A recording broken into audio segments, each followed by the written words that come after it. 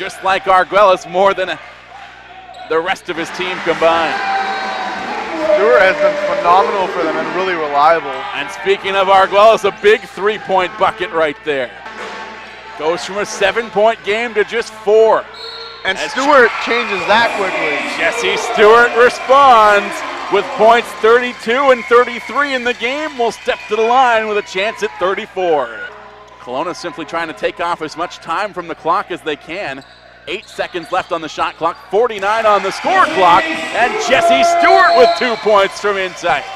Great finish by Stewart, but what a pass by Cruz Anderson over the top right there, using a little height advantage he did have there to find Stewart for the finish. Montero looking back up high for Arguelles, but the pass was intercepted, and the Kelowna Christian Knights are heading to the Single A Finals.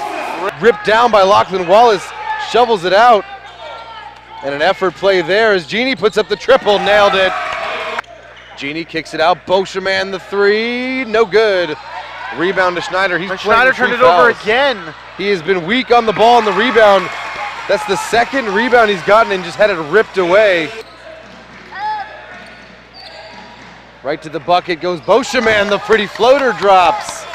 A little kiss up the glass. Pull, and stolen by McDonald there. And that'll do it. A nice play by the younger of the McDonald brothers. So Immaculata moves on to the finals. They'll play not Maple Ridge Christian, Kelowna Christian.